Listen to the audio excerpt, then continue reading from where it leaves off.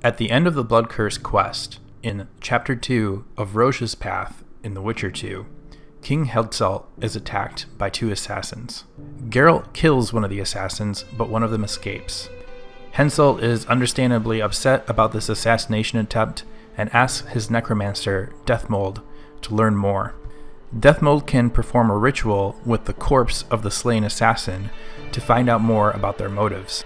This is actually a subphase in the main quest, Assassin of Kings. The first step in completing this phase is to find the tent that Dethmold will perform the ritual in. This is as easy as following the quest marker within the camp. Once inside the tent, speak with Dethmold and you'll learn that the ritual will allow Geralt to experience the last memories of the slain assassin. Dethmold will not start the ritual until Geralt has prepared by drinking a Gadwell potion. The next thing Geralt needs to do is head immediately outside of the tent and find Master Myron here. Talk to Master Myron and buy the formula for the Gadwell potion. Next, craft the potion. This is where I recommend saving, as part of the ritual is actually failable. If you manage to complete it in its entirety, you'll be rewarded an Xbox or Steam achievement. Now that you've crafted the potion and saved your game, drink the potion and talk to Dethmold. The ritual will begin. Geralt will now be experiencing the last memories of Auckes, the slain assassin. In this memory, Auckes and Serret, the other assassin, are both making their way to the camp. The first part of this sequence is about combat.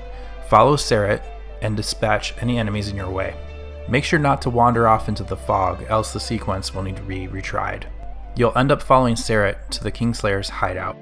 Wait for him to open the door and follow him inside. Once inside, Serret will tell Auckes to follow behind him. This is because the area has many traps. Completing the sequence isn't only about avoiding the traps. You must follow Serret's path. Follow slowly behind him and make sure you follow in his same footsteps. If you make a mistake and don't follow him well enough, this part of the sequence will restart. Once you make it past the traps, Serret and Auckes will find Letho, the Kingslayer. They'll get into a conversation, and the choices that you make here do not matter. Once the dialogue completes, Geralt will be experiencing the memories of Auckes just before the two assassins sneak into the camp. Now this is a stealth section and it is failable. What you want to do is creep up behind the two soldiers. Wait for them to finish their conversation and they'll part ways. This is where you can sneak past them into the camp, or you can do what I did, which was just take one down. Once you've taken out the soldiers or snuck into the camp, this sequence will end. The next sequence is again about combat. You'll be faced with multiple soldiers attacking you at once. You can block their attacks, and if you're close enough, follow up with a heavy attack.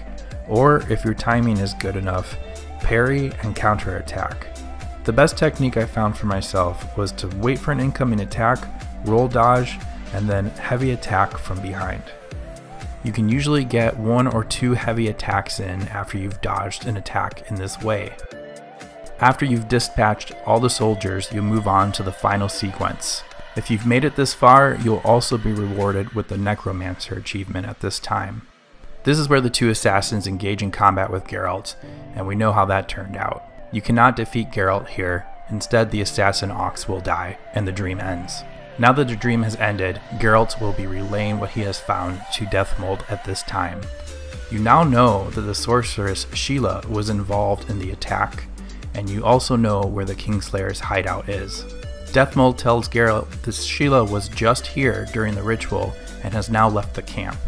Geralt leaves the camp for the Kingslayer's hideout. This is where this part of the quest ends, and I'll pick up the next part in my next video.